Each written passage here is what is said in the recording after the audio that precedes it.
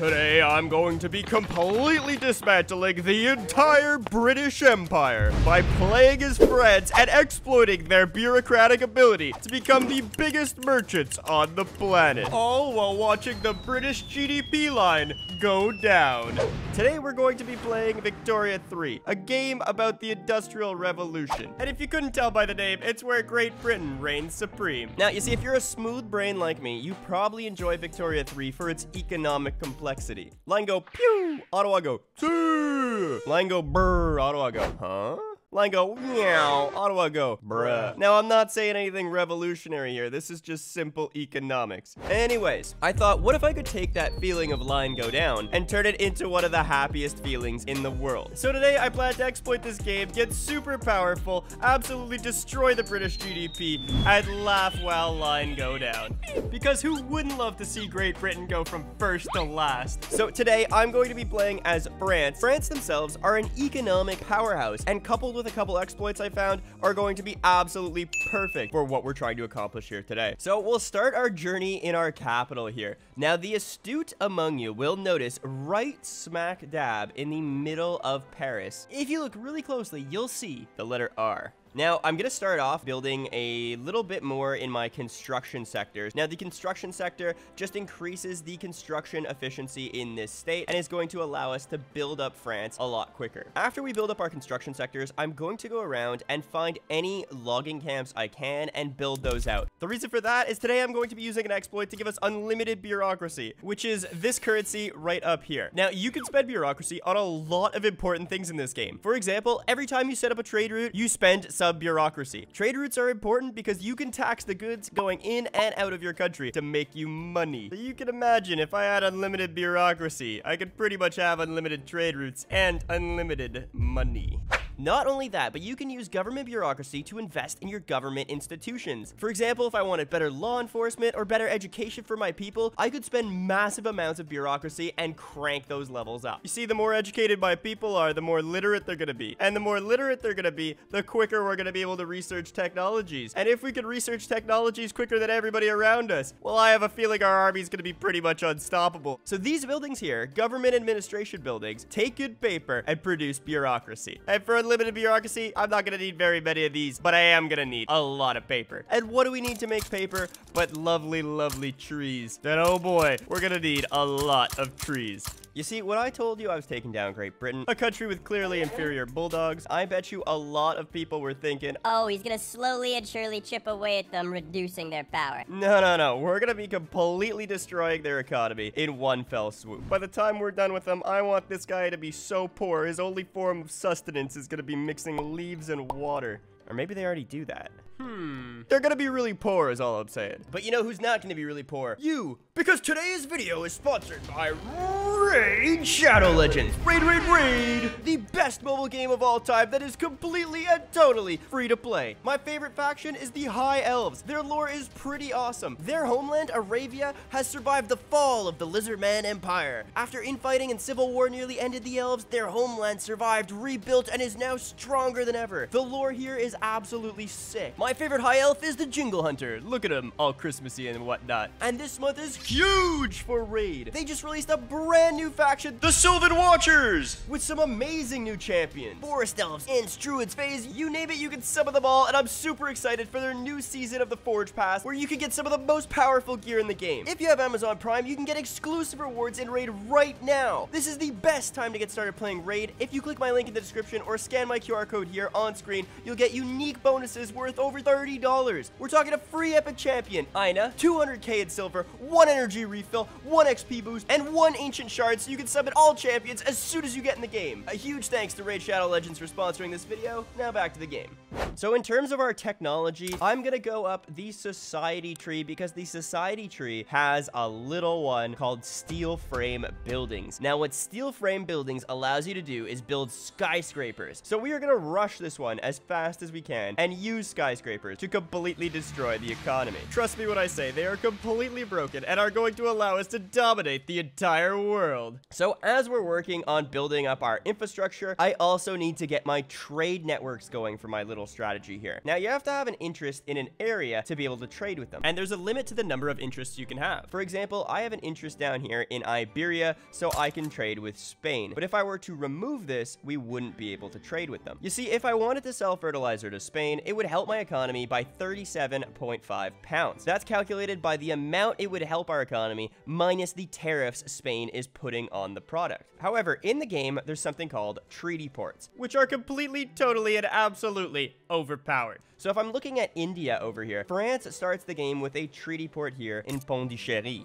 So a treaty port is essentially a small port in that state that allows you to trade with the people of that region, but bypass all tariffs and embargoes. Meaning if we had one here with Spain, it's really likely that our trade revenue would be a lot higher because we didn't have any tariffs reducing the value. Higher trade revenue means more money for our people, meaning a better standard of life, meaning the more people that will want to live in the French market, and with more people means we can produce more goods and become an economic powerhouse. I'm gonna try and get some treaty ports pretty much in all of South America down here, maybe a good chunk of Africa as well. I want to trade with as much of the world as I possibly can, as cheaply as possible. So taking a look down here in Brazil, I think they would be a prime target to take a treaty port in. Starting the game, Brazil's in a war in their north and their south. Looking at Brazil, they only have 25 battalions and 22 conscript battalions, and we have a whopping 260.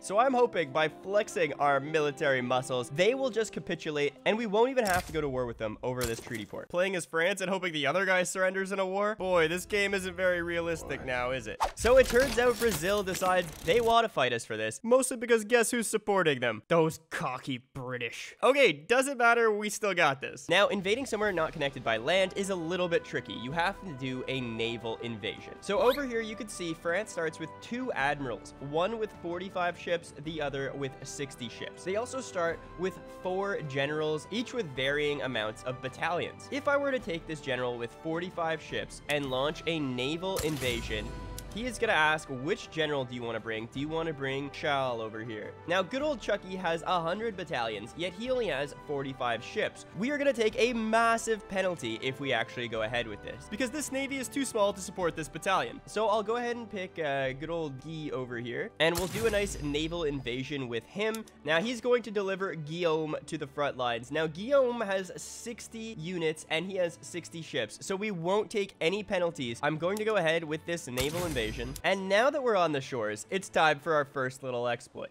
If I want to get Charles onto the front lines and say, okay, I want you to go advance on these front lines, you can see that he'll be showing up in 63 days. That's a long time to wait as he slowly comes from France to Brazil and walks through the jungle. But if I say, hey, actually, I don't want you to advance, I want you to defend. Actually, you know what? I want you to advance again. Well, would you look at that? He's automatically on the front line, from flipping him to attack defense, attack defense. Ah, finally, an exploit for somebody as indecisive as me. You love to see it. And I think we should name this genius military strategy after the famed French general that only wore sandals, Philippe Flop.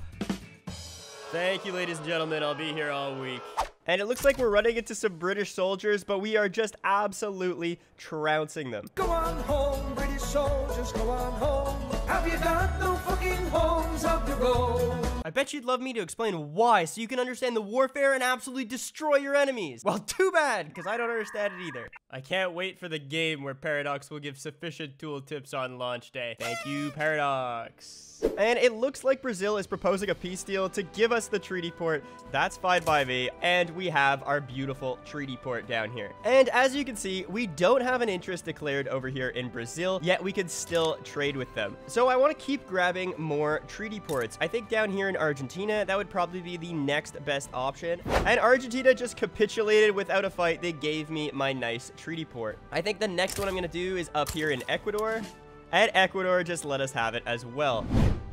Okay, so the year is 1840, and I've pretty much just gone around to most of the Americas, as well as Africa, and I've gotten treaty ports pretty much everywhere. I got some here in Costa Rica, I got some in the Zulu Nation, I have one up here in Persia, I was able to secure one in Greece. So right now, I would say we have access to a huge chunk of the globe strictly via treaty ports. Now we need to turn our focus onto our economy and spend the next 20 to 30 years building the biggest, most badass economy we can in the world. But before we get into actually building, I want to talk about my money for a second. If I come take a look at my budget, you can see we have a medium taxation level, we have some consumption taxes, and our government wages and military wages are about medium. What I'm gonna do is crank these down, crank my taxes all the way up. What that's gonna do is give me a ton of money. So having high taxes is going to strain and piss off my population, and we wouldn't want them to revolt. God knows the French love a good revolution. So I'm just gonna use these high taxes to build a ton of buildings, and then I'll slowly bring that down. The next big item I really want to keep producing is tools. Tools are super useful all throughout the entire game. They're cheap to produce. Before I do that, I have all this extra cash to play with now. So I'll invest in my construction sector a bit so I can build them way faster. Subsequently, if we take a look at our technology, we are currently researching with innovation at plus 66 per year. But if I take a look, I can have a maximum of 120 innovation because we have a high literacy level. I can essentially double the speed at which I'm researching things. So I'm just gonna crank out a couple universities so we could research technology faster. Like I mentioned before, I'm rushing steel frame buildings. Why? Well, it's gonna give us access to skyscrapers, the game-breaking resource that will let me snowball to the top of the world. Not only that, but it gives us a production method called steel frame buildings. So taking a look at one of my construction sectors, I can see that the production method for steel frame buildings is going to need glass, steel, and explosives. I'm gonna start building out that industry as well. I'll crank up the steel mines I have over here, as well as the glass manufactory I have down here, and I'm going to begin developing chemical plants to produce dynamite. Okay, so we've successfully unlocked steel frame buildings. This is perfect. So now that that technology's been researched, we can switch over to the steel frame building production method and start thinking about building skyscrapers. Now, the game does a terrible job explaining skyscrapers, so I'm gonna have to let you in on this information. Skyscrapers can only be built in any province where an urban center is of size 20 or greater. Not only that, but skyscrapers consume a massive amount of paper. So before we build one, we're gonna have to address both of those issues. So you can see there's already some paper mills around France. So I'm just going to beef each of these up, probably to about 30 or so. Next, let's talk about urban centers. So for urban centers to grow, for every size, they need 100 urbanization, meaning I'm going to need 2,000 urbanization. And I've picked Orleans because there's not much going on there, and they seem to have a half-decent population. So when the time comes, we'll have enough people to work in our skyscraper buildings. So for each one of our manufactories, this gives us roughly 20 urbanization, and for each one of our agriculture sectors, they give us 5 urbanization. So I'm gonna build an absolutely massive amount of infrastructure here. I need to grind this up to an urban center size of 20. The next technologies I'm going to be researching are down the military tree, anything relating to docks and ports. I need to be able to max out my ports and have a ton of ships trading with the world. Okay, so we have 20 development here in Orleans. Now that we currently have our urban center at 20, I'm just gonna keep cranking out the paper mills all around my provinces. There we go, we're just cranking them out. At the same time, we are making money and we are in the green now, so it's time I can kind of come over and reduce my taxes. And as we wait, you'll see that we are the #1 worldwide producer of paper. We literally cannot even employ people in these paper mills. The wages are so low because paper is so cheap because we're producing it in such massive quantities. But this is totally fine. We just have to have the paper mills built because when we execute this exploit, the cost of paper is going to shoot through the roof, and these paper mills are going to be completely maxed out constantly. Over here in Orleans is where I plan to build my skyscrapers, so I'm just going to max out the construction sector here. You can very clearly see that we're making a ton of money, so improving our construction sector will just let us build things faster, although it will cost us more. So like we talked about before, when we have unlimited bureaucracy, we're going to be spending some of that on our trade network. So it's time now I go around and build out my ports and max them out all over the world. You can see that ports provide us with convoys. And what are convoys used for but trading? So if we come over here to my trade routes, you can see we currently need 7,000 convoys. And for every trade route we're setting up, for example, one with Great Britain over here, well, you can see that that number increases. So let's go ahead and max out our ports now. So now that we've completed all that, it's finally time to start surveying for a skyscraper spot and completely breaking this game. Our architects are going to begin taking our steel frame and concrete to make a massive building. So let's go ahead and do this. And because Orleans is the only urban center with a size above 21, it'll naturally go there. And the reason I want it there is because there's no critical infrastructure in Orleans that's really important to my economy. We just have some farms and some glass. So if all those people move to the skyscraper building and work there instead, well, it's not really going to hurt me at all. So surveying this skyscraper is going to take 2 full years. But after that, we are going to be cracking, and Great Britain will fall. Eventually. Okay, so we've got our skyscraper site identified. Taking a peek, our architects and engineers have identified Orleans as the optimal spot. Let's lay the foundation, giving us a plus 10% construction sector building throughput. Perfect. So I think we are just about ready to get going here. The year is 1867, and I want to build a couple skyscrapers. Now, here's the thing about skyscrapers. You're only supposed to build one. However, there's a little bit of a bug right now. As long as you've not finished one skyscraper, you can keep pressing this button as many times as you want. And if you give me a button, I'm gonna press it. And what skyscrapers do is they provide plus 25% throughput to your government administration buildings. We are going to be able to pull insane amounts of bureaucracy off of one single government administration building. That's going to allow us to build things at a ridiculous speed, thanks to state construction efficiency boosts when you have a surplus of bureaucracy. Not only that, but it'll essentially allow us to set up infinite trade routes, which cost bureaucracy. Oh, it's perfect. And a large numbers of Franco-Canadian people have begun migrating to our state of Pondicherry. God, would I love to see a Quebecois in southern India. The other thing that's gonna happen, though, is the amount of paper input into this government administration building is going to skyrocket. And with an increased demand for paper is going to come a higher price for paper. That's why all throughout my lands, I've been building these paper manufactories. So as we are about to finish our first set of skyscrapers, you are gonna see a lot of changes for the better. And there we are, 50 skyscrapers. People will slowly and surely begin working in the skyscraper building over here. And as it's rising, you can see the price of paper's gone up significantly. Not only that, but our government administration throughput is up over 1,000%, meaning 2 simple government administration buildings are giving us over 2,000 bureaucracy. We are absolutely flying here. You definitely should not be allowed to do this. This should go up to 25% at most. Now, the first thing I'm going to do with this bureaucracy is come over and pretty much max out all of these institutions. It doesn't cost me anything but bureaucracy, and I have an absolute ton of it. And this is going to give us huge boosts all over the game. Increasing our health system is going to decrease mortality, which will allow us to have more people working. Investing in our education institution will give us increased education, which will increase our literacy and our speed at which we can research things. Not only that, but here in our market, we could start really importing all kinds of goods. Why? Well, we have a metric ton of additional convoys from all those ports I built, and we have declared interests and treaty ports in a huge part of the globe, meaning we can buy and sell goods essentially free all over the place. So in my market over here, I'm just going to be buying and selling goods from all over the world. Anything that is productive will be good for my economy. And just like this, we have shot up in the rankings. We are still behind Great Britain, but I'm telling you, it's not going to be for long. And look at that bureaucracy climb. I'm wondering actually how much I can crank this up before the game just crashes. Later.